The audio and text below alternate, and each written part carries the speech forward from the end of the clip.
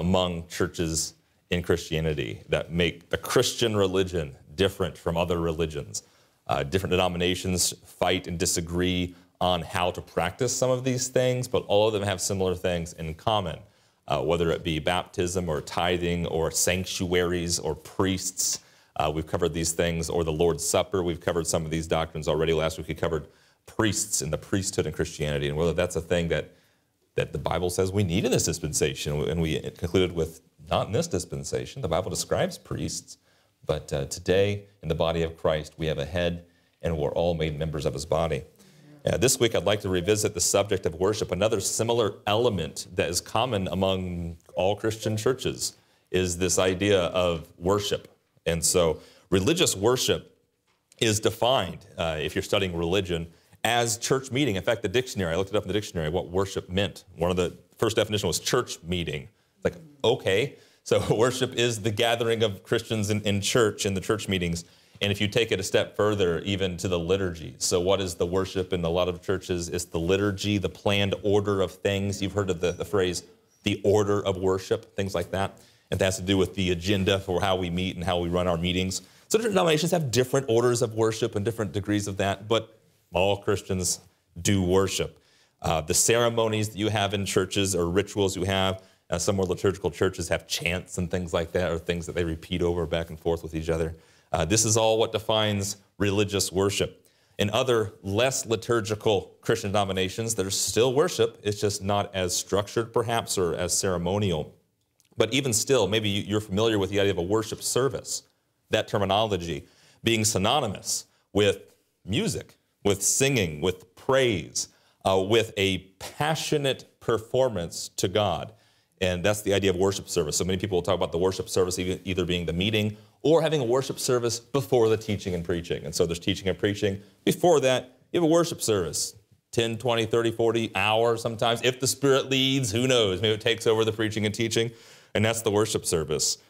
Worship leaders thereby would be those who are musicians, right? I mean, that, again, I'm just stating to what people see in churches, and then we'll revisit it. A worship leader are those that lead such things.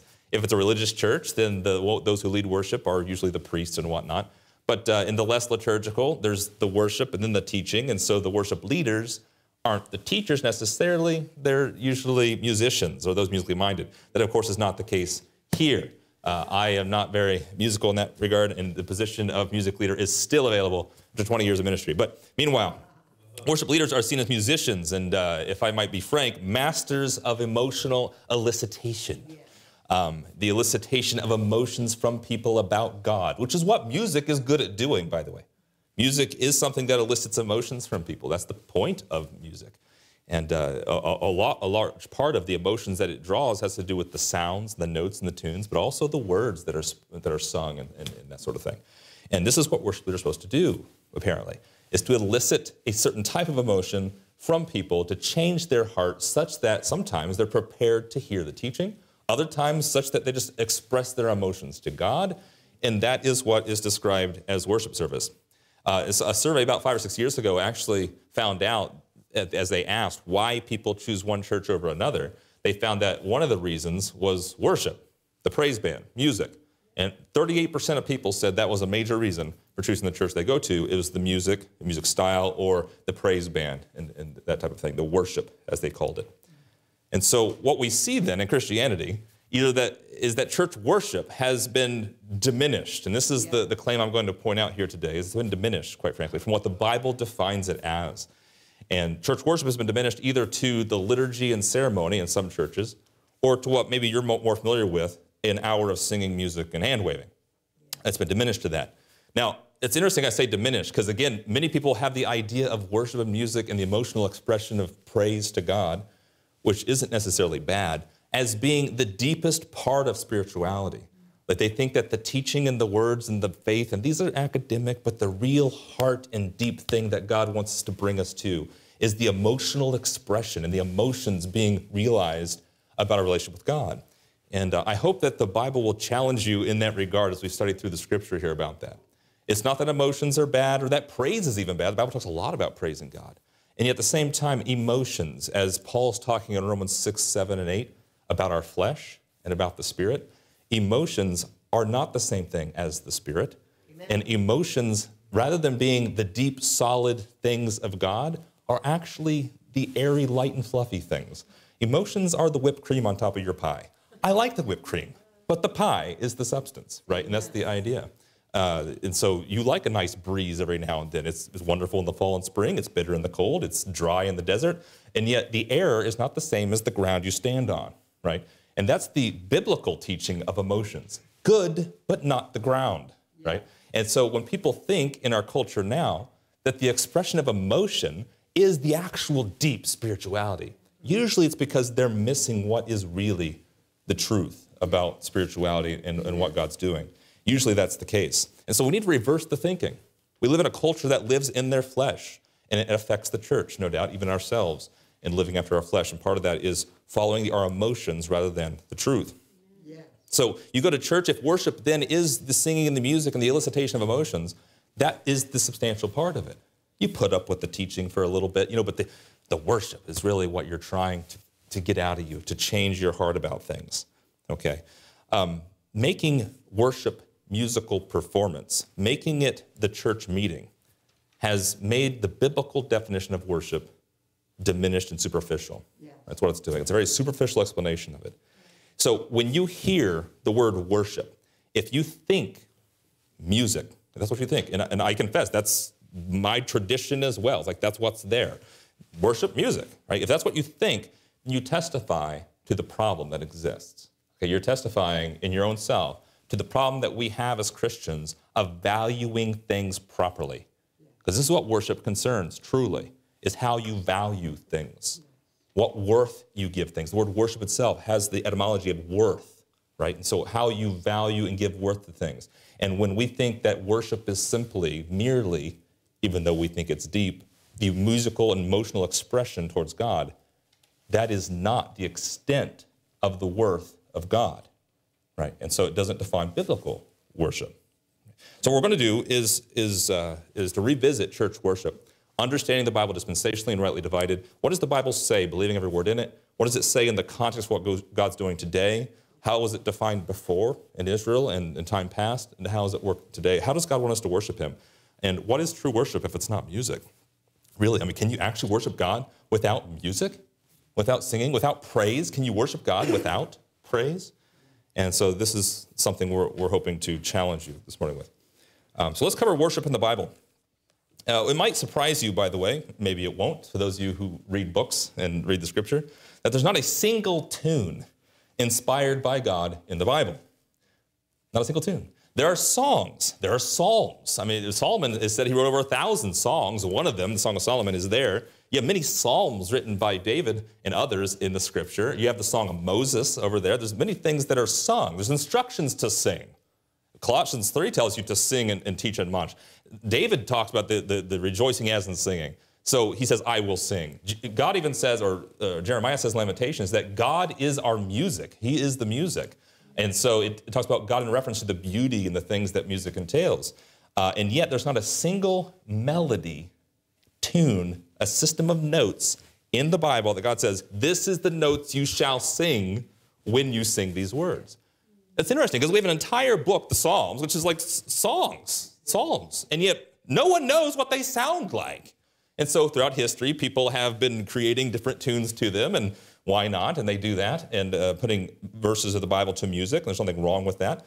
But my point is there's nothing inspired in the Scripture about the melody. And I think it speaks to something because what's more important to God than the tune and the melody is what you're singing, right? The Psalms have words. So if you change the words to be something different or contradictory to the Bible and you start singing a most beautiful melody and wrong words, not good. No. Even if your intent is to praise God with it, not good, right? One of the reasons why we've rewritten some of the words in our hymnal is so that we can sing with passion and emotion and love toward God with right doctrine and right words. There's not a single tune inspired in the Bible. The Psalms has a lot of times where David says, I will sing. And in fact, people get confused with the word worship and the word praise. We're talking about worship this morning. And the fact that worship means music to people means they're conflating a lot of things. The word praise has more to do with what people think as worship. Praise in the Bible is often associated with the uttering of things and the singing of things. When in Psalms, David writes, I will sing, and that phrase shows up in Psalms many times. He often says, I will sing praises. I will sing praises. Never once does it say, I will sing worship. It's, I will sing praises. And that's a good thing to sing, praises to God, right? Hymns, the idea of a hymn is described as a praise to God or about God, uplifting God, and that's what it is. In fact, the Psalms uses the word praise more than any other book of the Bible. It should not be surprising to you. Over 188 times the word praise shows up in the Psalms. Interestingly, the chapter that has the most mentions of the word is the final chapter, Psalm 150, which, if you know the doctrine, has to do with the kingdom. But there's 13 mentions of the word praise in Psalm 150. You say, so what? There's only 6 verses. That's a lot of mentions in only 6 verses. And so Psalms has a lot to do with praising God. Praise ye the Lord is all over the Psalms. And it mentions how to do that. But the word worship, it might surprise you, is found most frequently in the Bible, that word, in Revelation. You know, what? I mean, Psalms is worship, right? Psalms are praises to God. There's a lot of doctrine in the Psalms, actually. There's some Psalms that don't sound like a praise at all. Some Psalms sound like a lamenting cry from David. Some Psalms sound very cursing towards his enemies. But the Psalms are to be sung. They were to be sung, and often they include praises. But worship, that word shows up more often in Revelation. You get the 24 elders worshiping God quite a few times there. You get the world being called upon to worship God. And when Christ returns, there's a worship towards God. And so you'll see why that is the case and why that's appropriate as we define what worship is, because Revelation is when Christ returns and his kingdom is set up. And that's when the world and everyone will truly worship God. And we're not talking about just a sing-along. Like, that's not it. We're talking about true worship and what that looks like, okay? And so God, when we say worship is just music, we're saying that God is worth our greatest music, our greatest performance. We get the greatest singers up front, and let's worship God, put the mics on them, everyone else get turned down or just don't sing at all, you know? Hopefully, by teaching the biblical idea of worship this morning, it'll help comfort and encourage most of you, and I say most of you because that's the truth of it, most of you who don't like to sing too much. Can I get an amen, anybody? No? Yeah. Like, I sing every meeting, right? But, you know, come on, guys. Guys, yes, more guys than men, don't like to sing. Maybe they're not good at it. Usually guys don't like to sing because they're not good at things, but they'll do that. But there's also just the idea of the public performance, right? If worship requires you to sing a public performance, then a lot of Christians are failing, yes? And they're worshiping by proxy, by sitting and listening to those people sing and perform, yeah? In fact, a lot of contemporary worship, which is a lot of performance, quite frankly, when they have I still understand why they have the 8 to 10 people singing on microphones together, but maybe it's to represent the crowd, I don't know. They call them up there, and they're all singing, and a lot of times in these bigger churches, people aren't singing. Sometimes they are. Sometimes the whole crowd comes together, they turn off the music and they sing, but a lot of times they're singing and everyone else, because of the sound of the speakers, just they can't hear much, and they're just not able to. But my point simply being that if worship is simply our greatest music, our greatest performers, it really excludes a lot of us from doing it, and also excludes a lot of what we do from it, and it actually diminishes the worth of God to simply say he's worth our greatest music. Of course, you know, if we even sing about it, he's worth a lot more than that. Well, if that's true, then what's worship? It's a lot more than music, right? It's a lot more than that. And so it's not more than just the concerts and the songs. He's worth that and what? And everything else, yes? He's worth all of our lives in praise. He's worth more than anything, but that's the idea of worship. So I want to cover a few things in the Bible here about what it says about worship. Look at Genesis 22. The very first time the word worship shows up, some of you are aware of this, some of you are not perhaps. The first time the word worship shows up in the Bible is in Genesis 22. And it should not be surprising, at least after you've heard me give this little spiel about music, that Abraham is not singing as he worships God. Genesis 22, verse 5. Genesis 22 is where God told Abraham in verse 1 to take his only son, Isaac, whom thou lovest, and get thee to the land of Moriah, Mount Moriah, and offer him there for a burnt offering. God just told Abraham to take the son that I promised you'd have, that God intervened miraculously for his wife to have, and that now has grown up a little bit. It says, take that son, the one I told you is promised, and go to the mountain and offer him to me. Like it's a sacrifice. Now, not only is this kind of against our natural instincts, it's like, well, that's kind of strange, and, what kind of God would even require this? Remember at the end of the story, God did not require the death of his son. He would end up requiring the death of his own son. And that's what it types and shadows.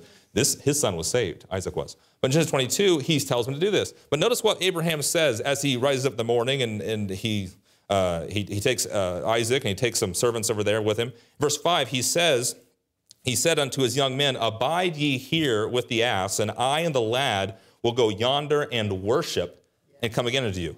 He says, me and Isaac, they're at the foot of the mountain. He says, you guys stay here. Me and Isaac are going to go up to the mountain. We're going to worship. Now, sometimes people read that and they go, oh, he must have been just kind of spinning a tale there, like giving a positive spin. We're going to go worship. I'm not going to tell you I'm going to sacrifice my son. No, I don't think he's like deceiving anybody here. I think he's actually saying what he's going to do, right? And also, he's not going up there to have a sing-along with Isaac. Amen. Right? That's what he's doing. He's not going to praise God with song, okay? He's going up there to sacrifice his son. What's this have to do with worship? This exhibits the very first mention of worship, that worship has to do with obedience. Okay, and if there's anything in the Bible that testifies someone's obedience to a command that's difficult, it's got to be this thing right here. There's lots of commands God gave Israel, but this, sacrifice your only son, like that's got to be really difficult, right? And so the obedience that Abraham testifies, in fact, that's what happens when Abraham goes up there to offer his son, and then God stops him, offers the ram. Like what that testified, God himself said, I know that you believe because you obeyed, because you did what I said. This whole story depicts obedience. Amen. So Abraham says, I'll go up here to worship. And God says, you want to obey. Worship is obedience, folks. But you see, if worship is obedience, that's different than saying worship is music. Yes. Okay? Worship is obedience. That means you can worship without music. Well, that's pretty good. Worship is obedience. Look at Revelation chapter 4. We're in Genesis. Go to the other side of the Bible. From beginning to end, you see this definition of worship, this idea associated with it. Revelation 4:10 is a beautiful passage describing worship, and this is in heavenly places. Okay, this is in heaven, in God's temple up there in heaven. Revelation 4, verse 10. We won't go into the details of what's going on in Revelation 4. I'm trying to here define the word worship in the Bible. We saw it in Genesis 22 associated with obedience, and here the same thing in verse 10 of chapter 4 in Revelation. He says, the 24 elders fall down before him that sat on the throne and worship him that lives forever and ever, and cast their crowns before the throne, saying, thou art worthy, O Lord, to receive glory and honor and power, for thou hast created all things, and for thy pleasure they were created. So, let's see that word worship in verse 10? It's describing, it says these 24 elders are worshiping God. And it's describing what they're doing. And nowhere in these two verses it says they're singing, leading a chorus, or anything like that. It says the closest is that they're saying. But be careful of those two things. The Bible knows how to say sing, right? And even though you might like to think the angels were singing to the shepherds in the flock when they were watching their flock by night, it says in the Bible they said to them. Would I be disappointed if they sang? No. I mean, singing's awesome, especially angelic singing, I would guess. But it says they said this, which again is different because even if you can't sing very well, you can say things, can't you? Like, yeah, that's what happens. Revelation 4, verse 10. Look what they're doing here, though. First, they fall down. 24 elders fall down before him. Okay, it's kind of hard to sing with your face on the ground, right? Just pointing that out. But they fell down. That's point number one. And that speaks to humility and subjection and that sort of thing. And then it says they cast their crowns before the throne. The crowns were theirs. They gave them up. So in this worship of God, they fell down before him and gave him what apparently was their glory. Gave it to them, right? And then they said, verse 11, thou art worthy. Worthy of what? Falling down before you and giving you our glory. You are worthy, O Lord, to receive glory and honor and power. For thou hast created all things, and for your pleasure, thy pleasure, they are and were created. These people are saying, these elders are saying, you're worthy, your will to be done. Your will, what you want to happen is worth it. They've got crowns, they've got authority, and they're going, it's yours because you're worthy of all of it. And for your pleasure, whatever pleases you is what should be done. So how do we see worship here? Falling down, giving things up that are glory. The Lord is worthy, right? And his will be done. These things that are characterizing the worship of these 24 elders to God. And which should also characterize worship generally speaking, right? That's a lot more than just singing praises, right? Yes, we give up songs, right? Some people in worship singing will fall down, but those are the people in the front, and they're kind of, they're kind of outward that way anyway. But a lot of us don't feel like falling down. We said, that's the problem. Your heart's not in it. You don't have the true heart of worship. If you did, you'd all be on your face flat. Well, worship is just more than that, right? It's something else as we're saying. Worship is obedience. Worship is also subjection. Look at Mark chapter 5. We see this in the idea of falling down, which we saw by the elders in Revelation. Now, notice how I am not indicating the dispensational context of any passage here, and that's because I'm trying to define a word from the Scripture, and I'm taking all of them. But you need to know the dispensational context. If you're going to take any of these as instruction, you got to know whether these are instructions for you or not. That matters. But look at Mark chapter 5. We're just trying to find out what the Bible says about worship. This is a good way to study. Look up where the Bible mentions the word and the concept. Then you rightly divide them. Mark 5, verse 6. We'll see up in verse 2 and 3. There's this man with an unclean spirit in verse 3 who had his dwelling among the tombs. No man could bind him, no, not with chains. He had an unclean spirit. He had devils in him, right? And in verse 4, he had been bound with fetters and chains, and the chains had been plucked asunder by him. Verse 5, and always night and day he was in the mountains and in the tombs, crying and cutting himself with stones. Verse 6, but when he saw Jesus, devil-possessed person here. When he saw Jesus afar off, he ran and worshiped him. We got worship going on here. And what didn't happen is he saw Jesus and came up and started saying, rejoice to the Lord always, I'm sure that didn't happen. Instead, he cried with a loud voice and said, what have I to do with thee, Jesus, thou Son of the Most High God? He worshiped him and said, I adjure thee by God that thou torment me not. This is not the man speaking. This is the unclean spirit speaking. Amen. To Jesus saying, I know who you are. You're the Son of the Most High God. Don't torment me. Elsewhere it says, don't torment me before the time, right? It's like begging him. But this is worship? Yeah. And you know why? Because this devil, this unclean spirit, is subjected. He knows he's subject to this Son of Man, of the Most High God. There's no power higher than who he represents, Son of God. And so he runs to him and worships by saying, please don't torment us. He's subject. The devils can worship. If worship means to be subject, the devils will be. Yes. The devils don't obey, so they don't worship that way. That's for sure. But you see here in Mark 5, 6, 7, this idea of subjection is associated with the word worship in the Bible. Look in 1 Corinthians 14, 25. You see it again here, only this is not a devil. This is going to be a believer, someone that comes to believe. In 1 Corinthians 14, 25. Worship is more than just expressed love. Worship is more than just musical performance. And worship is more than just praise, though it may include those things. 1 Corinthians 14, verse 25. Thus are the secrets of his heart. Here's talking about prophecy and the gift of prophecy among early church members and how they could prophesy, and how he's making the point that prophecy is better than tongue talking, because tongue talking can confuse people. They don't know what you're saying. So unless you have an interpreter, tongues are less useful than prophecy, which can communicate truth to people. And prophecy was used to communicate truth to people, and particularly if you're dealing with one person, truth about them, such that verse 25 would happen. Okay, verse 24 says, if all prophecy, and there come in one that believes not, or one unlearned, so you got an unbeliever here, an ignorant person, he is convinced of all, he is judged of all. How does he get convinced by the prophet? Thus are the secrets of his heart made manifest. So the prophet says something that only he would know, someone else doesn't know, and thus it says, so falling down on his face, he will worship God, report that God is in you of a truth. He was an unbeliever until he heard something only God could know, tell him this. And then what does he do in response? He worships God. Yeah. But associated with that is the falling down on his face. He's not singing a song here. He's falling on his face in subjection to the truth of the God that's working in this prophet that just told me something only God can know. Like he goes from unbelief and rebellion to, that's God, and I'm subject to him, falling down in humility. Right? That's the principle here, the prostration, that word prostration, which is a very bad way to sing, but it's a good way to be subject. And that's what worship entails in 1 Corinthians 14. In fact, this is the idea of Job's worship. Look at Job chapter 1. This is a very popular passage regarding worship. A very, might I say, touching or impactful verse on worship because these verses of Job worshiping God happen right after everything was taken away from Job.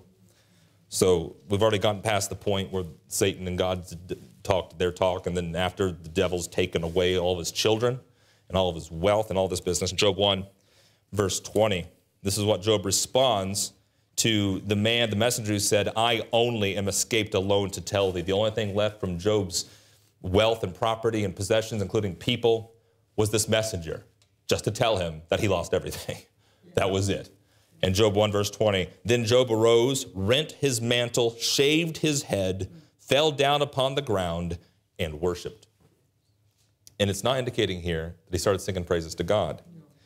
Okay, it says in verse 21, he said, naked came I out of my mother's womb, naked shall I return thither. The Lord gave, the Lord had taken away. And I just don't like that or don't understand that. I'm confused by that. No, he says, blessed be the name of the Lord. Amen. Right? You see, the attitude here, it's not him singing. It's the attitude of Job saying, I've lost it all. And you know what? God is worthy. He gave it. He takes it away. That's why Job was called an upright man, folks. Because most of us, if everything was taken away from you, you first go, God, why? And Job knows from the very beginning of the book of Job, he hasn't yet got to the point where God talks to him, but he already knows that that really wasn't mine to begin with. I loved it, I wanted it, I liked it, it was great, I was serving God, but God gives and God takes away.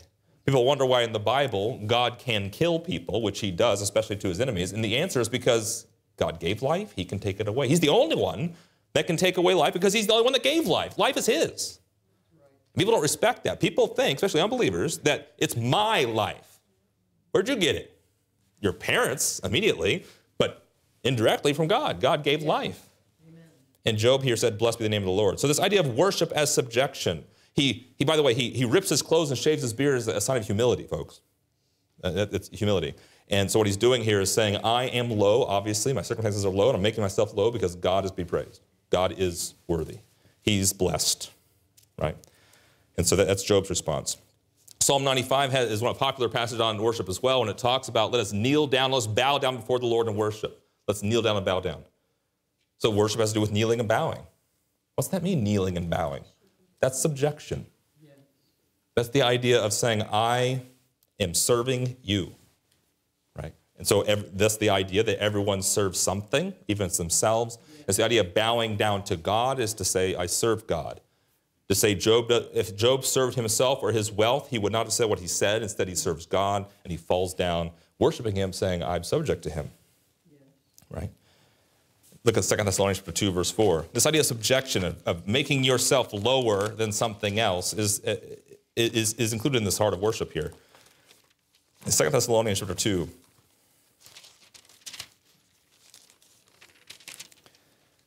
Thessalonians 2, verse 4. This is talking about the Antichrist. What a weird place to find a verse about worship. But we're trying to define the word from the biblical use of it. And here's the Antichrist, Thessalonians 2 verse 4, who opposes and exalts himself above all that is called God or that is worshipped, so that he, as God, sits in the temple of God, showing himself that he is God. Blasphemer, liar, right? Wrong. Okay, he's not God. But see the word worship there? He exalts himself above all that is called God and that is worshipped. What's it mean to worship? Well, you worship God. You worship that which is above all. He's exalting himself above all that is worshipped, which means he is the pinnacle of all worthy worship in his eyes, right? So worship has something to do with subjection or the recognizing of things that are high up, higher than you, right? This is this idea of worship.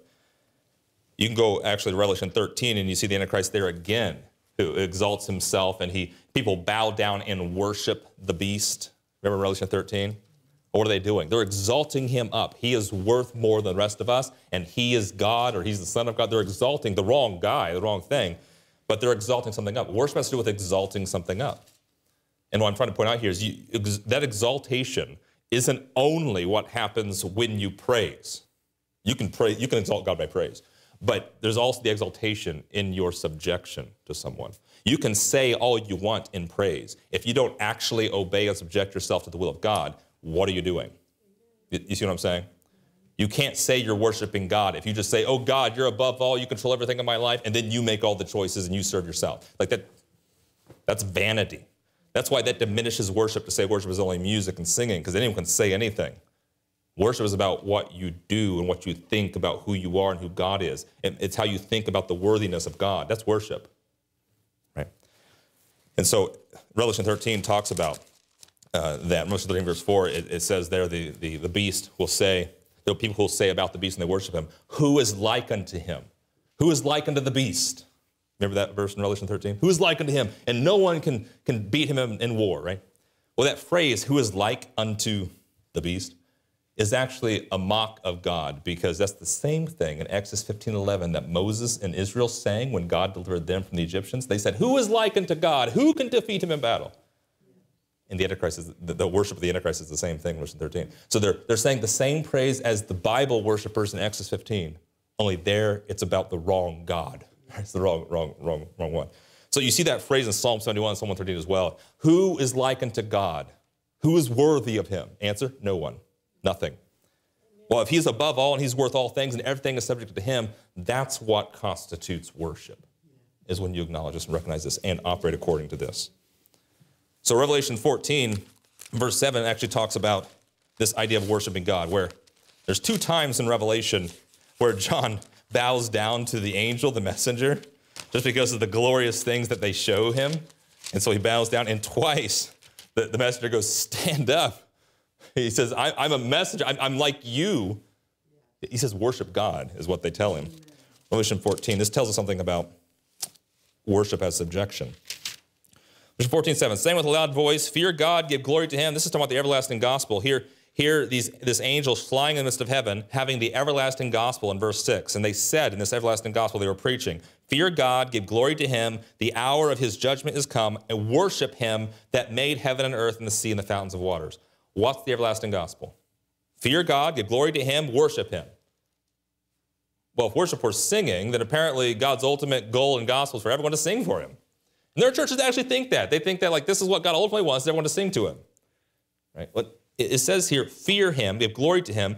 His judgment is come. Subject yourself to him. He is going to reign over all. If you don't subject yourself to him, he will destroy you. Because who is like unto God? This is the everlasting gospel. This is the truth throughout the ages. We should always know that God is higher and we are not. Verse 8, there followed another angel saying, Babylon is fallen, the great city, because she made all nations drink of the wine of the wrath of her fornication. The third angel followed and said, if any man worship the beast in his image and receive his mark on his forehead or in his hand, the same shall drink of the wine of the wrath of God, which is poured out without mixture in the cup of indignation. He shall be tormented with fire and brimstone in the presence of the holy angels, in the presence of the Lamb. And the smoke of the torment ascends up forever. Why is this description here? The gospel was worship God. You do that, you be saved, you get life. If you worship the beast, problems. I mean, that's why it was so detailed there. The good news is worship God. The bad news is you don't want that. And it's going to happen real soon here. The judge is coming. But worship has to do with subjection, you see here in the context. Revelation 22, verse 8.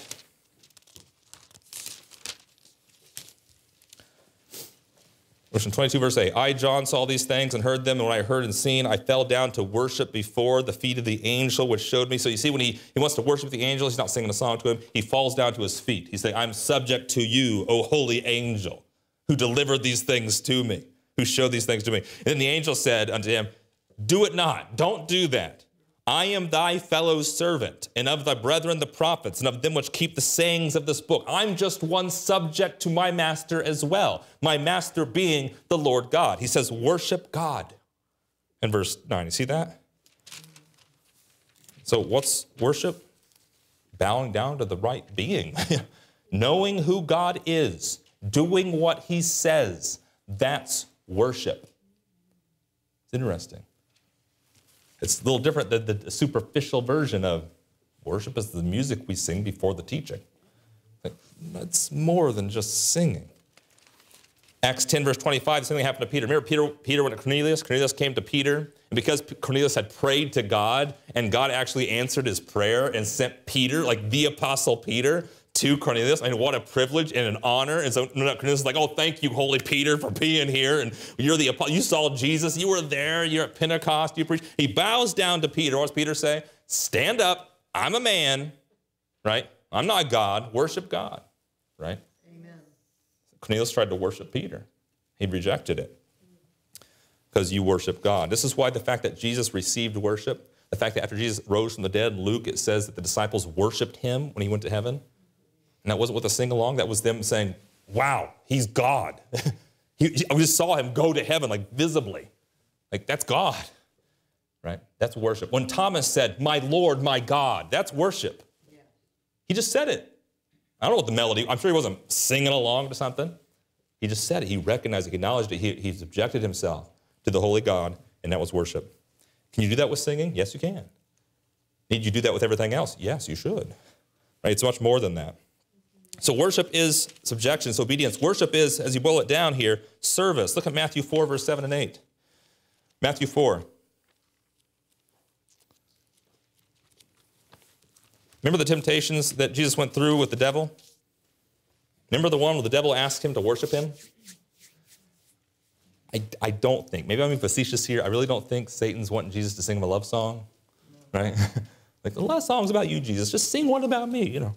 Matthew 4, verse 7, Jesus said unto the devil, it is written, thou shalt not tempt the Lord thy God. And the devil takes him up to an exceeding high mountain, shows him all the kingdoms of the world and the glory of them. So you see here, this is powerful stuff. I mean, this is the kingdoms of the world that the devil says he has charge of. That's power. That's glory. That's an elevated high thing. Now, those weren't given to him by God, by the way. He usurped them. But he's showing the kingdoms of the world, and he says, all these things will I give unto you. Now, folks, you know, it's hard for people just to buy a car, get a down payment on a house, let alone a whole kingdom.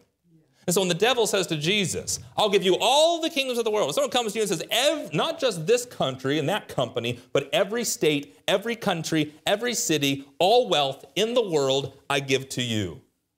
That's a high worth. The devil is saying, Jesus, you're worthy of all this stuff here. I'll give it all to you, Jesus. What's the condition? You worship me. If you fall down at my feet and worship me, you will be above everything except me. Worship me. Satan isn't saying, I want a love song, I want you to sing a song, I want you to praise me. He says, you'll be subject to me. You'll serve me. You'll have everything in the world in service to me. And of course, Jesus responds in holiness here. Get the hint, Satan, for it is written, thou shalt worship the Lord thy God, and him alone shalt thou serve. What did Jesus say? He didn't say, thou shalt worship the Lord thy God, to him alone shalt thou sing. I know I'm hounding singers. I'm not trying to hurt singing. I'm just saying, trying to disrupt the tradition that people think about it. The superficiality, it's deeper than that. Thou shalt serve. Worship is service. That's what it is, okay? Romans chapter 1, verse 25, Paul said the same thing. Look at Romans 1:25 about worship being service. He's talking here about in the beginning of the creation and how men became fools and they were sinners and they were without excuse. And they changed the glory in verse 23 of the uncorruptible God to an image like a corruptible man. The problem with doing that is simply because they're diminishing the worth and glory of God, right? But verse 24 says, God gave them up to uncleanness through the lust of their own hearts to dishonor their own bodies. Verse 25, who changed the truth of God into a lie and worshiped and served the creature more than the creator. Now, God told man to have dominion on the earth. He told man to serve one another, right? What's wrong with serving created things if you serve it more than the creator? You worship and serve the creature more than the creator. This is the problem. Now you got the value system wrong, right? Like God has to be here, everybody else here. And when they start serving this more than God, that's a problem with your worship. See, we're trying to define worship here. We think about, when Christians talk about service, they know what, we serve God. But serving God, they think is different than worship, which is music to God. And I'm saying that no, the worship is the service. Amen. It's not a meeting. It's not like the song. It's your service to the Lord. Yeah. You can't worship God unless you serve him above everything else. Now, thank God he doesn't save us by our worship, right? You're saved by grace in this dispensation, which is not by your performance, musically or not. It's not by your service or not. Salvation's not service, and thank God for that. It's by grace today. Because if salvation were by worship, and Justin, if you're saying that we don't truly worship unless you truly serve God, then who can be saved? Salvation is not by worship. Salvation is by Christ's finished work and by his grace. But worship is something we ought to give God, and it's something that we should express in our life, but it concerns our service, which is why it's at the same time more common to be able to do worship and much harder to do worship than what Christians have made it. They've excluded worship to those that can in a certain place and also simplified it to just being praise, right? Worship is your service to God. That's what it is. My wife is not from this side of the planet. You know that. And one of the things you learn when and it's a cliche that some of you know already, but the way that people in the West express love and the way people in the East express love are very different. When I went over there, often there would be comments made about my emotions and my passion being an American. And if you know me, you're like, well, Justin? He's not that outward. I mean, I'm kind of an introvert, you know. But all Westerners have this commonality that we love to say things and hug things and touch things and express emotion. Like, that's how we do it. If you love someone, you give them a hug. If you love someone, you say, I love you. Well, you know, they don't do that in some parts of the world, like as easily as we do over here. Okay, and in the East, and my wife, as she grew up in her family, it may shock some of you, they never said I love you in their family. They say, what a terrible, corrupt, evil, wicked family. Their idea of love was service to one another. They did things. They cooked for each other, they cleaned for each other, they provided things, they did things, and that was the expression of it. That's a cultural thing. Yeah. You know, it's service more than just the words. And we sometimes sing songs about that, being more than words and all that, you know, but we really are doing that with words. So we really love the words over here. And both, of course, are necessary, but really the heart of love is past the words. It is service. If you say you love someone and don't do anything to show it, we know that's hypocrisy and fake. We know that. We're just more open with saying it, perhaps. But this is what I'm trying to get to regarding service, is that worship, saying you love God, saying praises to God is good and fine. But if there's nothing you're doing to obey and serve God, there is no worship. Like, there's nothing there. Okay? And so we need to ask ourselves how to do that.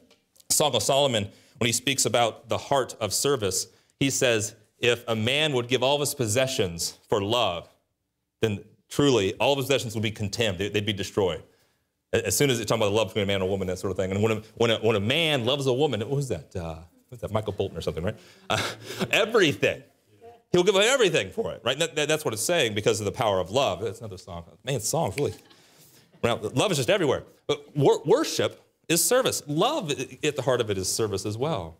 It used to be said in the Anglican Book of Prayer, I know it's archaic now, but the Anglican Book of Prayer, in the wedding vows, that the husband actually would say to the wife, with my body I thee worship. And this is, again, is the front, whoa, worship God, buddy, you know. But the idea there was that I hold you in higher esteem and worth. I'm going to serve you with my body. And in fact, specifically with this woman, more than anyone else in the whole world, I'm going to serve you, right, with my body. And that was the idea, it was the promise. Implicit in the whole wedding ceremony was that we all serve God. He's above all. But this woman, this wife, I'm going to serve her above all. It's putting her above the other women. Right? And that was this idea of worship, of service, okay? So how can we define worship in the Bible then? Well, it's service to what is of the highest worth. Yeah. It's worship to God. That's simply put what it is. It's service to what is the highest worth. That's what it is. So when you're serving that which is of the highest worth, who that is and what he wants done and what he's doing, that's worship. Amen. Okay? That's why words like in the parenthesis here are associated with worship, adoration, which has to do with your affection and love, are associated with worship. Because adoration isn't just love, it's love to the highest degree you adore, right? And it's veneration or reverence, which is respect, but not just like you respect each other, but respect to the highest degree. It's like that who deserves the most respect.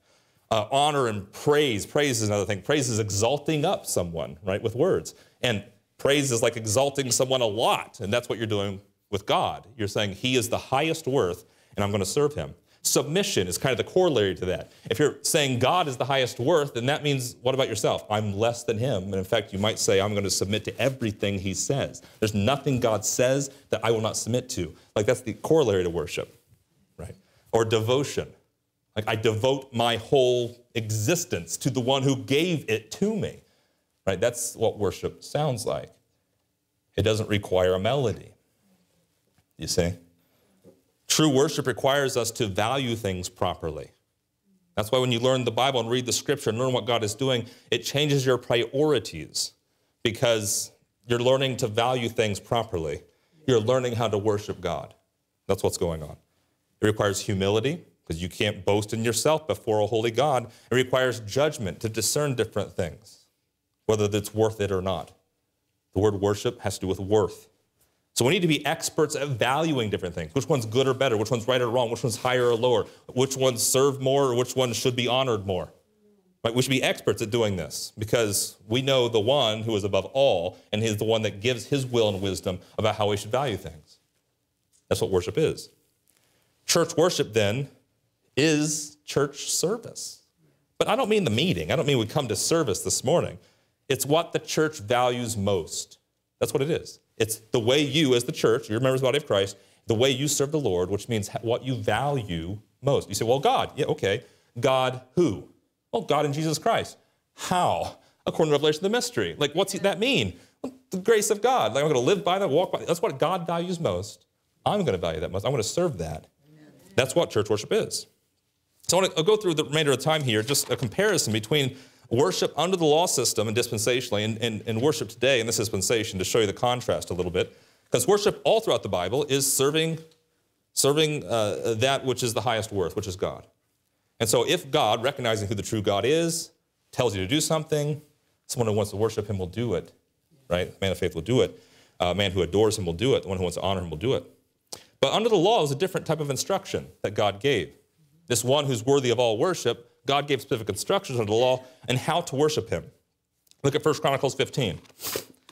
Under the law, David appointed singers and musicians in the temple. Aha, there you go. Worship is singing. Well, I'm not saying it's a void of singing and music. I'm simply saying it's not only that. Many people make the mistake of thinking. If you're not worshiping God, if you don't see worship as happening more outside of the singing of songs than in them, you've got the value wrong. You've misunderstood what it is. Just like if you think you serve God here more than you do the other 6 days of the week, then something's an issue with your service, right? Like this has been taught ad nauseum. But 1 Chronicles 15, verse 16. Here's David under the law. He spake to the chief of the Levites. Remember we covered last week the priesthood under Israel's law were the Levitical tribe. There were priests, and those priests were required for forgiveness of sins and the function of all the holy instruments in the holy place and the sanctuary and the temple there. They were also, as I mentioned last week, also used for the leading of Israel's worship. The priests or the worship leaders in Israel's nation. And by that I mean they're the ones who are responsible for teaching the law of God, what people should do, how they should live, what sacrifices they should offer, how they receive atonement and forgiveness, and yes, how they should praise God.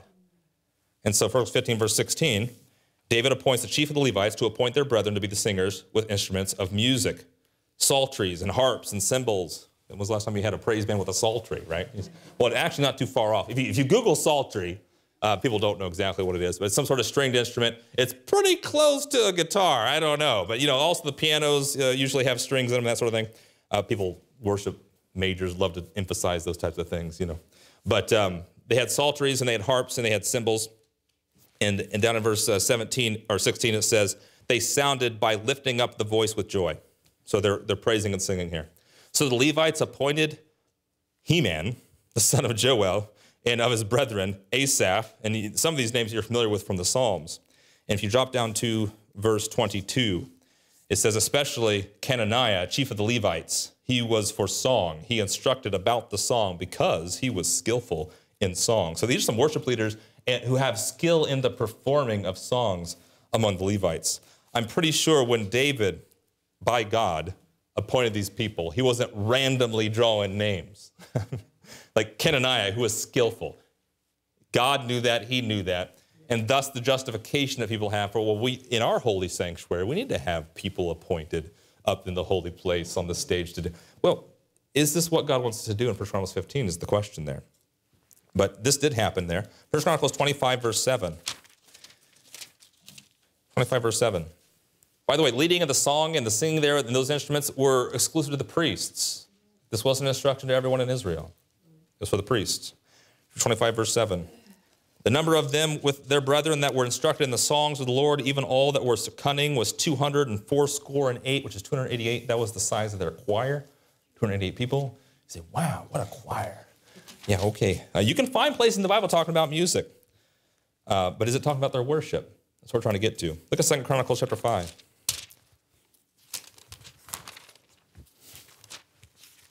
2 Chronicles 5, verse 13. You ever heard of a glory cloud? I got to bring up glory cloud in the context of worship because, some churches today are trying to pray and sing that glory cloud down. And it's amazing how people, when they worship, sometimes in bigger congregations, they'll even inject things that look cloudy into the environment to try to produce a similar effect. As 2 Chronicles 15, chapter 5 actually is where it originates. But verse 13, it came to pass, as the trumpeters and the singers were as one, they were all singing together. They made one sound to be heard. This is like harmony, right? Made one sound to be heard in praising and thanking the Lord. And when they lifted up their voice with the trumpets and cymbals and instruments, this is the praise band, and praised the Lord. Notice, by the way, my definition before that praise had to do more with music than worship. We're seeing that consistent here, okay? It's using the word praise. Praise is a thing. Talk about worship, which is related but separate. But it says when they were praising the Lord here, saying, for he is good, his mercy endures forever. That's a praise and a worshipful thing to say. His mercy endures forever. That then the house was filled with a cloud, even the house of the Lord, so that the priests could not stand to minister by reason of the cloud, for the glory of the Lord had filled the house of God. Wow. They sang with the trumpets and the cymbals, and they were praising God such that God's glory cloud came into the house, and the ministers couldn't even minister because worship isn't used. They're praising. You say, wow, what a pattern. That's what we need in our churches today. We need people with one voice singing in harmony, praising God so that he comes down. What do you know doctrinally? No, you're not. You're the temple of the Holy Ghost. Amen. And by the way, what's going on in 2 Chronicles 5? It don't matter. It does matter. They're consecrating the temple that Solomon built under God's instruction. God is moving from the tabernacle to the temple.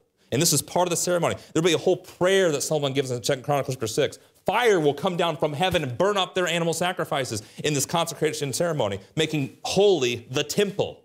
And we covered a couple weeks back, didn't we? The idea of a sanctuary, whether we have a holy sanctuary or not.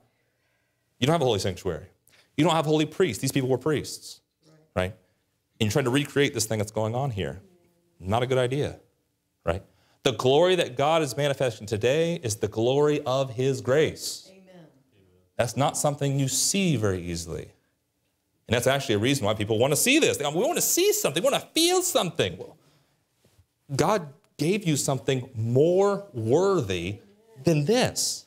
They did not know what God would do in Matthew, Mark, Luke, and John. They didn't know what he would do according to the revelation of the mystery. But they are doing what God said to do. And in that obedience and subjection and their praising of him, God responded to their obedience and subjection with him inhabiting the house he told them to build in which God dwelt. What does that mean today when you worship God according to his instructions in obedience and subjection? That God will inhabit where he said he would inhabit, which is you. Amen. If you get your worship right, you should be doing service right, which means God will dwell in people. If you don't worship right, God won't dwell in people. They won't hear the gospel. They don't know what God did. They'll be trying to pray God down, not knowing that he's in you, and you can trust the cross for salvation. Amen. You see how important worship is and how it's related to service. You got to know what God's doing to be able to worship him properly. You got to know who he is to worship him properly. Yeah. They're doing this in the temple in Jerusalem for a specific reason. But you see God's glory cloud come down here. Look at Deuteronomy. All the commands, all the law, all the prophets hung on this everlasting gospel of worshiping God. If you make it just worship, you're really diminishing the instructions of God in the Old Testament and the New as well. But Deuteronomy chapter 6, What's the first commandment? What's the greatest commandment? You know that, right? The commandment of the law given to Israel, but commandment which is to love God with all your heart, mind, and soul.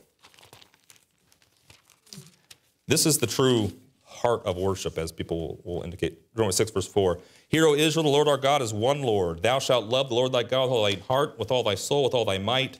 And these words which I command thee this day shall be in thine heart. What's the heart of worship? In Deuteronomy 6, it's the law of God in your heart.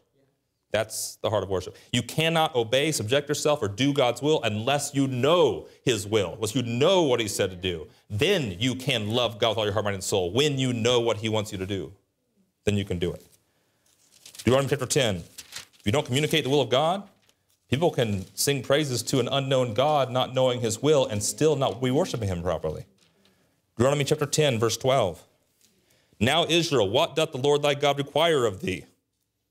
But to fear the Lord thy God, to walk in all his ways, to love him, to serve the Lord thy God with all thy heart and with all thy soul. That's another way to describe worship. To fear him, obey him, subject yourself to him, walk in him, know him, love him with all your heart and with all your soul. That's the law. How do you worship God under the law? By doing the law. That's how you worship God. That's what they were doing in the temple. They were simply doing what God instructed. God told them to make singers in the temple. He said that. Matthew 22, Jesus said the same thing. All the law and the prophets hang on this commandment. Love God with all your heart, mind, and soul. If you love him, you'll hear what he says. You'll subject yourself. You'll listen to what he says, and you'll do it. Well, how can I listen to God? We listen to God in our praise service.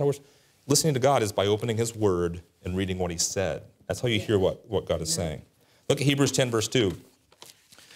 In Hebrews 10, it actually indicates about the sacrifices of the Old Testament, and it's relating to the New Testament sacrifices, but he says about the Old Testament sacrifices, then would they have ceased to be offered. He's talking about the sacrifices being offered frequently in the Old Testament because that the worshipers, once purged, should have had no more conscience of sins. Notice it uses the word worshipers here. It didn't say Israel. It didn't say the servants. It said worshipers. What are these worshipers doing? They're offering sacrifices, animal sacrifices, otherwise known as following the law. They're doing what God said. And Hebrews 10:2 calls them worshipers. It doesn't say they're singing. No. If you take that meaning of worship and you say, what about you? How do I worship God? I don't have a good voice, right? I'm not singing songs all day long. But you worship God by doing what he said. What did God say? Well, it's a dispensational reality, isn't it? Right? The heart of worship in Israel's law required sacrifices. Therefore, it required a priest. It required the law of God. It required a temple. Those were essential for Israel's worship. So for people today to talk about worship thinking it requires a sanctuary and a holy man, right? They're talking like Israel. They're missing what God's doing today under grace. The heart of worship requires right teaching. Nehemiah chapter 8, verse 4 through 8, Nehemiah stands up in a pulpit. He opens up the book of the law. He reads the book of the law to the people. The next verse says, those people, after they heard the word of the law, they bowed down and worshiped. Bowed down and worshiped. They didn't stand up and sing. They bowed down and worshiped in subjection to what they heard being read of the law. And after that, they actually did it. They started purging the things that they were doing wrong and started doing things God said to do. That's the heart of worship. Matthew chapter 15. This is why if you just make it the vocal expression of love out of your mouth, that doesn't get to the heart. That actually literally is lip service. Amen. You've heard that in the Bible? The idea about lip service, that's literally what that is. It's not that you should not say things to praise God. It's simply that if that's all you're doing, that's literally what lip service is. Matthew 15, verse 6. Honor not his father and mother, he shall be free. Thus have you made the commandment of God none effect. Jesus is talking here about people who are making the commandment of God of none effect by their tradition. Ye hypocrites, he says. Well did Isaiah prophesy of you, saying, this people draws nigh unto me with their mouth and honors me with their lips, but their heart is far from me. But in vain they do worship me. How do they worship in vain? It's because they're singing and not meaning it. It has nothing to do with your intent. It has nothing to do with your meaning. It has to do with, look, teaching for doctrines the commandments of men. How is their worship vain? They're teaching wrong things. That's what it says. The heart of worship is not simply, I am sincere. That's not what it is. You can sincerely say things by your lips. I sincerely say I love you. Show it. I sincerely said it. I mean it. I really do. You've had a liar say that to you? I mean it. Really. We haven't shown it again and again and again and again. The heart is teaching truth, doing what God says to teach, the doctrines of God, not the commandments of men. So it requires teaching. Look at John 4. One of the most popular passages on worship in the New Testament is John 4. Remember that? Jesus meets the Samaritan woman. 10 times the word worship is used in this context, describing what kind of worship God wants and what he will want. This, of course, is Jesus operating under Israel's law system here, but nonetheless, John 4, verse 20, we'll back up and read this. The woman perceived Jesus that he was a prophet and said, our fathers worshipped in this mountain as a Samaritan. Ye say that in Jerusalem is the place where men ought to worship. You know, these days people don't even care where they worship, as long as it's in the house of God. What is that? Well, you're the temple today. There is no house of God outside of you. Verse 21, Jesus said unto her, woman, believe me, the hour comes when ye shall neither in this mountain nor yet at Jerusalem worship the Father. Ye worship, ye know not what. You see that? Jesus himself said it's important for you to know who and what you're worshiping. Yeah. How can you be subject to the God's will if you don't know God's will? Now, again, I'm not condemning you if you don't. I'm simply saying you cannot move to step 2 in worshiping God unless you first know step 1, the will of God, and knowing how to do it. Amen. We should want to worship God. That means we should need to know what God is doing.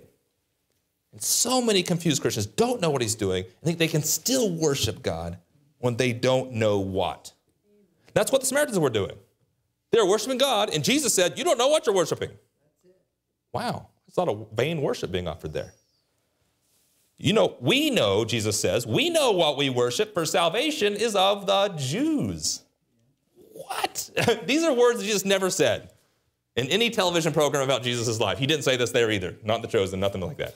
He never said salvation is of the Jews, except for the Bible, where he actually did. Right? Salvation of the Jews. But what does salvation have to do with worship, really? You don't know what you worship. Salvation's of the Jews. Well, can't someone worship God in the sincerity of their heart, even when they don't understand all the details? Jesus says you got to know something, be able to worship God. You can praise God all you want, right? Heathens praise gods. They don't know who they're praising. They know that God's above me, and so they praise the God of heaven and earth. And you tell them, you know, the God sent his son Jesus. You go, huh? And they believe that or not. Now they can worship God in truth. They worship God in the reality of the Spirit and not with the works of their hands.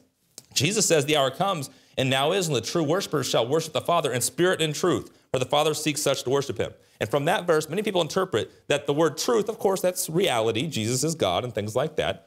But the word spirit, they read as passion and emotion. And that's not what that word means. Spirit and truth is in contrast to your flesh and lies. That's what that is. The Father seeks those who worship him with your spirit and truth, not in your flesh and lies. And emotions actually lie in your flesh, and they can easily lie to you. So be careful. He says, God is spirit. They that worship him must worship him in spirit and truth.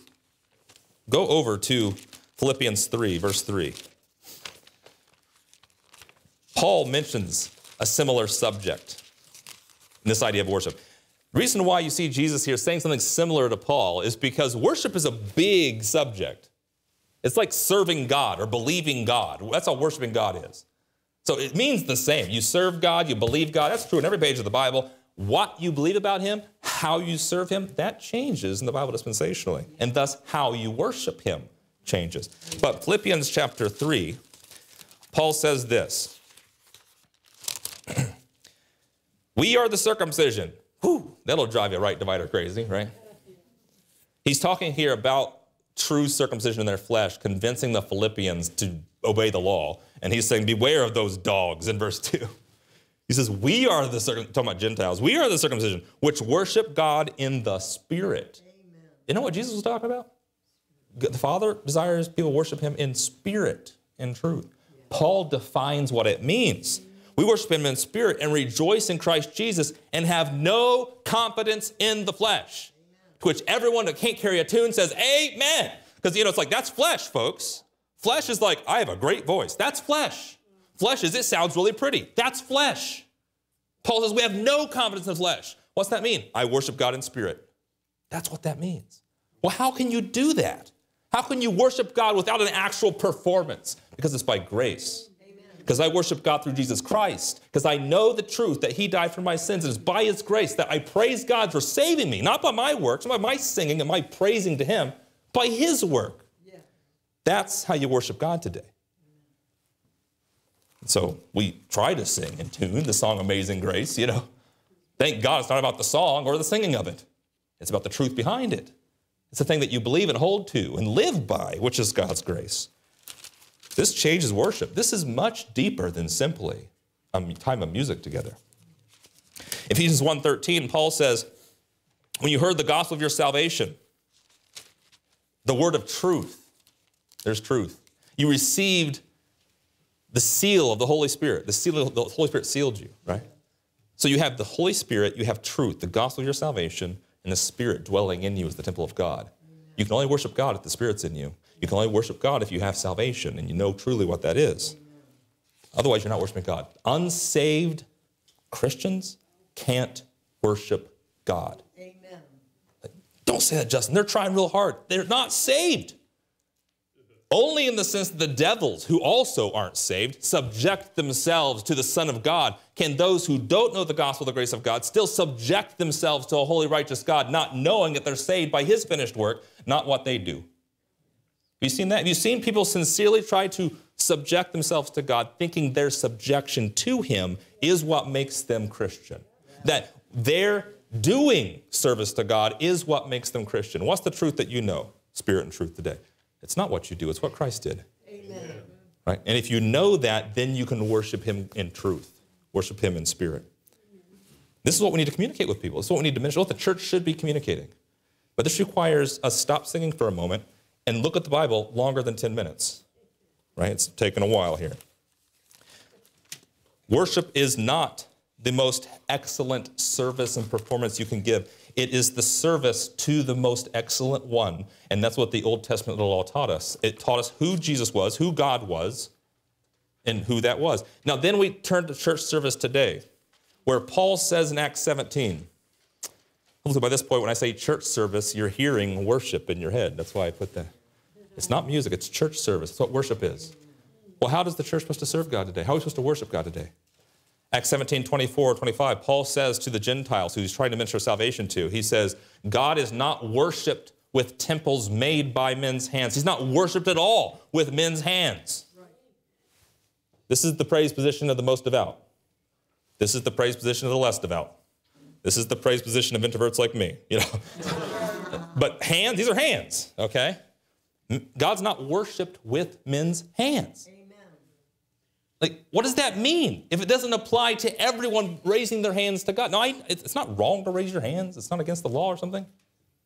But if you think that is your worship, that may be what your arms want to do when you feel love for God, but it's like you can't say, I'm worshiping him. You know, it's like you can't say that. He's not worshiped with men's hands.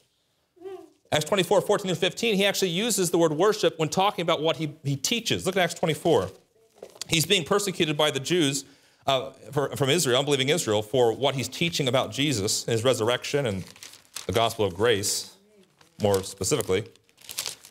But in Acts 24, he makes this confession in court, but it does not destroy his case. He says, this I confess unto thee, that after the way which they call heresy, so worship I, the God of my fathers. They're accusing Paul of worshiping God in heresy, which is blasphemy. Right? It's like we saw with the Antichrist. When you do worship wrong, it's blasphemy. And he says, they're saying I'm committing heresy and blasphemy. And I confess, the way they say that I worship God is how I do it, believing all things which are written in the law and the prophets. What is he talking about? They were blaming him for blasphemy by saying Jesus was the Son of God and that he rose from the dead and that men could be saved by what he did. That's what they were blaming him. That's blasphemy, they said. And Paul says, I confess. I worship the God of my fathers, teaching Jesus rose from the dead, and he saves me by his resurrection. In fact, he says in verse 15, I have hope toward God, which they themselves also allow, that there shall be a resurrection of the dead, both of the just and the unjust. And herein do I exercise myself, to have always a conscience void of offense toward God and toward men. He says, I'm doing what God said. Amen. So by confessing their heresy, he's actually condemning them, because he's saying what their own law and prophets say they're not doing. I'm not the one worshiping wrongly. They're the ones worshiping wrongly. Right? But what's it dependent on is my point in the verse here. It's dependent on knowing something about Jesus and the gospel and what he's doing. Amen. Right? Paul couldn't have said that 30 years prior. He didn't know it. Jesus hadn't come. Worship, at one point under the law, was expressed by how men performed. God told Israel, go to the temple, offer sacrifices. Here's the priest, do it this way. Sing praises to God, offer the incense, make the environment, make the holy smell we covered last week, right? Worship to God was once expressed by how we performed. And that was necessary to teach us that God is worth all of what we have, right? One day a week, you have this holy Sabbath day that you're supposed to keep. He says, take your oxen and burn it up. You ever wonder why burnt offerings were a thing? It's like, some offerings they would offer and the priest would eat. So like, oh, that makes sense. So they give it up, but the priest get to eat. That's good. It's practical. But you take an ox, you take it to the priest, and the priest goes, all right, here's the match. And you're going, what? I raised that cow. You know, it's like he's big and fat. In fact, he's the fattest one. That's what the law required. And you burn him up. Like no one gets to benefit from this. God said to do it. That testified that God is worth what you value most. Amen. That's what it's supposed to communicate. So you offer burnt offerings as worship to God because, man, I'm going to miss this cow on my bottom line revenue sheet this year. But there you go, burn it up because God told me to do it, and he's worth it. Amen. Right? Abraham offered his son because God was worth it. So it once was expressed by how men performed, what we gave God, and that showed his worth. Because as the more we gave God, or people, Israel gave God, the more it showed how valuable God was. It must be pretty valuable to give up all that, right? And that does teach something about God's holiness, as the law would do. But what if everything a sinner could give up to God did not show his true value and worth? What if everything you had in your whole life, if offered up to God, it'd be like a little kid giving you crumbs off his table. My son does that, and I love this time of life. And my son, he's drawing pictures and things now. And, you know, he's growing in his artistic ability. That's the nice way to say it, right? And but he'll give you a little picture or something like that, and you're going, and you love it because you love your son. You're like, wonderful. It's a circle with two dots and a line on it, you know. But it's like nothing. It's like, you know, nothing. Don't tell him. It's like, you know, it's a small thing. You know, it's not Mona Lisa, right? It doesn't show my worth, the quality of this picture. I don't think, maybe it does, I don't know. But the point is, this is how sinners relate to God.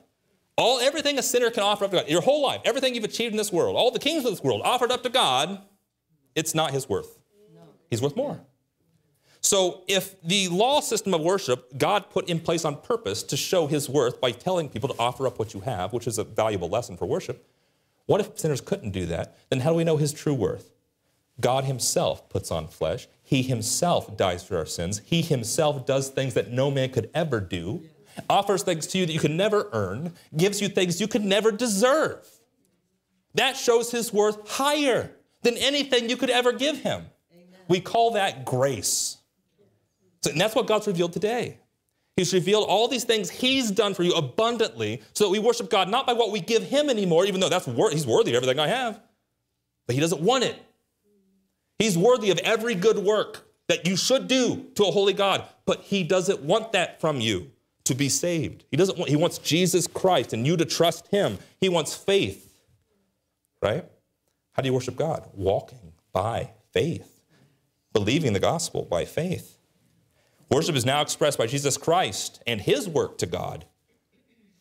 You say, well, that's what he did, not what I do. Are you saying I can't do worship? You need to acknowledge what he did. That's your worship. That's showing his greater value. Whenever someone says, well, you show me your faith, but without your works, I'll show you my faith by my works. You say, well, I'll show you the work of Christ. How about that? He did more than anything anybody can do. Yeah. Right? That's a greater value. The Old Testament showed God's worth in creation, in a nation. He used the creation to show his powers. Do you really think God's power stopped at being able to turn a river into blood? You think God's power stopped at the ability to split the waters? He created heaven and earth. That's nothing. You think God's power stopped with giving people daily bread? No. It did show God's power, though. But he's much greater than that. What's the greatest thing God ever did? He died on the cross for humanity. He saved sinners, which is impossible without his shed blood. That's the commendation of his love, which is much greater than anything that we can do in love and response. The New Testament showed God's worth in his sacrifice, as Jesus himself died as a sacrifice for Israel and for the world. And that's a worthy thing. Sacrifice became worthy. Your own sacrifice. But then now in God's grace, we see God's worth because of the extent, the endless extent of his abundant grace. Amen. That's where worship is found. So when we talk about church service, it's misidentified because it's not this meeting. It's not simply what we're doing here. It's not just this. It's because you are the church. And what we're doing here is preparing each other to serve God by giving us knowledge of truth, by encouraging one another to have the right heart regarding serving God, right? We do that so that when we live our life in whatever we do, in whatsoever we do it to the glory of God, right? In everything we do it giving thanks to God, Colossians 3:17. That doesn't stop here. So that's how that works. The law taught, don't just be a Sunday Christian. Grace says, we're going to change your heart with what God's done for you so that you don't know any other way to live. Amen. Right? That's what grace does. It changes you from the inside out. Look at Romans 12, verse 1 and 2, and see this verse maybe in a new light. Because Romans 12, Paul talks about worship. People don't read it that way, though. Romans 12:1, I beseech you, therefore, brethren, by the mercies of God, that you present your bodies, that's your bodies, your mortal flesh, right? A living sacrifice. That's only possible if you're dead and yet alive. That's Christ in you. Amen. Holy, acceptable unto God. Well, that kind of sounds like an appeal to the Old Testament sacrifices, right? But here's the problem. You're not actually holy. Only God is. Holy and acceptable unto God, which is your reasonable service. Do you see that phrase, reasonable service? That's worship, folks. Worship is your reasonable service to God. And Romans 12:2 says, be not conformed to this world, but ye transformed by the renewing of your mind. This whole concept here of doing the perfect will of God in verse 2 is because he already taught what that was in Romans 1-8. Once you learn the mind of Christ, how to walk into the Spirit, Romans 1-8, then you're ready to do your reasonable service. If you don't know Romans 1-8 and the doctrines taught about your salvation, who you are in Christ, and how to walk, you can't serve reasonably. You can't worship reasonably. You can't do the will of God. By Romans 12, that's the instruction. Okay? Worship is done in the Spirit and not the flesh. Romans 8 teaches us that. We'll cover that on Tuesday. Worship, as Paul says in 2 Corinthians 5, is the will of God constraining us by the love of Christ. What motivates us to operate and do good things in this dispensation? Not the law. It's not our flesh. It says in 2 Corinthians 5, the love of Christ constrains us. Amen. You know, the Bible says to be charitable one to another. And charity is a chief component of grace living, as we've studied and learned over the weeks and years. But you know, you can't be charitable to God. Charity is you serving others with the knowledge of the truth to help the truth benefit them, right? So when you serve other people to see the truth benefit them, that's you being charitable, right? But you can't be charitable to God because he doesn't need help with the truth. He is the truth. Another way to describe charity is that you're serving people who are unworthy. They're inferior to truth. They need help. They're broken. You too, right? You're in the same place. So charity is you serving people with the truth to benefit them because they're not worthy of assistance, so you do it charitably. You do it out of grace, right? But worship is serving God because he is worthy. Amen. So charity is serving people because they're not. Worship is serving God because he is. That's the difference. But you're both trying to serve in truth other people. So we then study what our God-given ministry is. Well, it's to be stewards of the mysteries God's entrusted us. It's to show yourself approved unto people, right? Unto God, a workman that needeth not to be ashamed, rightly dividing the word of truth, which is one half of how you worship God. Amen. Truth. The Spirit is not having confidence in your flesh. So you rightly dividing the word of truth is actually helping you worship. You walking by the knowledge of that truth is you worshiping God in spirit and truth. So worship today, speaking of tabernacles, you hear people sing songs in worship services as musical services they have about the tabernacles of God in your holy temple and in your courts. You know, one day in your courts. And it's like, you're in the body of Christ. Amen. At one time, that was how worship was expressed. But now, that's missing the truth of God in this dispensation. When worship becomes your performance, you miss the worth of God's grace because your performance can't match it. It can never reach it, okay? And so now, as Colossians 3:16 talks about music. It's not the only thing it talks about, though. It says, let the word of Christ dwell in you richly. The emphasis is on verse 16 is on the word of Christ, the teaching, the doctrine. Dwell in you richly in all wisdom. How do you do that? One way to do that is by teaching and admonishing one another in psalms, hymns, and spiritual songs. And in case you're wondering what the similarity or differences are between those three things, psalms, hymns, and spiritual songs, is they all have to do with words. Instrumentation music is just fine. It's just music, right? But psalms, you have them written in the Bible. It's a form of singing words to musical instruments. Hymns have to do with the orientation of your words toward God and not toward persons and people. And then spiritual songs have to do with songs not about fleshly things. I want to rock your body. Like, well, that's pretty fleshly. Spiritual song would be, I am the body, you know. Yep, that's spiritual. So it's the content of the song. So all three of those things have to do with the words of Christ dwelling in you. Amen. Which means it's not how you sing or the sound of the music. It's what you're singing, and it's what you're believing, and it's how you're serving. Amen. That's worship. So we do that all to the glory of God. Any questions or comments about worship?